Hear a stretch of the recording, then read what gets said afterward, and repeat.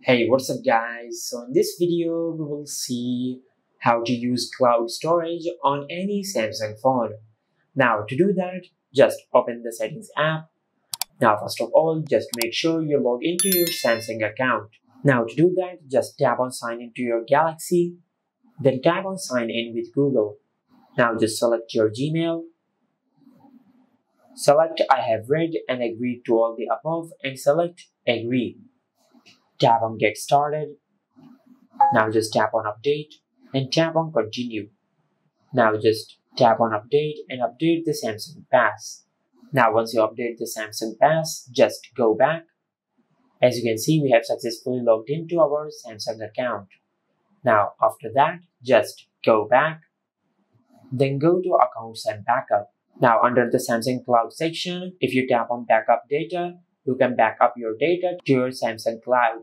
Now just enable the toggle for the data which you want to back up. For example, you can back up your call logs, messages, contacts, your calendar, your clock settings, your home screen, and apps. And you can also enable auto backup while you're roaming. Now once you select the data which you want to back up, just tap on backup now.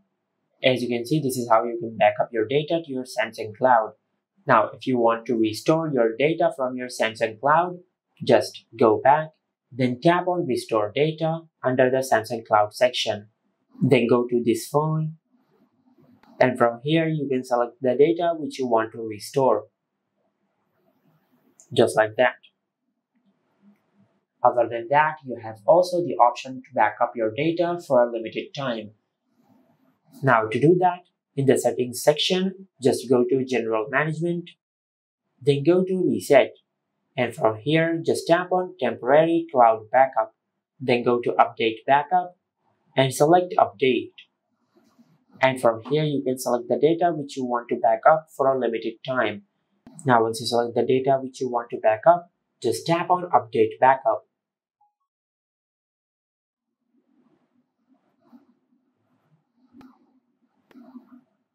Now, just tap on Done.